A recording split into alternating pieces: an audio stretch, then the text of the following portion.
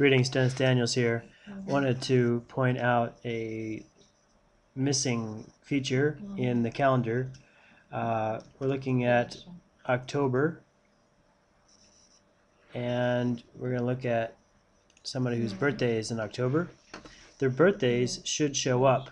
If we take the time to learn the person's birthday, it's probably something that we want to remember, which means it's something that should go onto our calendar. So 2110, let's take a look at October and let's see if it works. This is October and there's no information.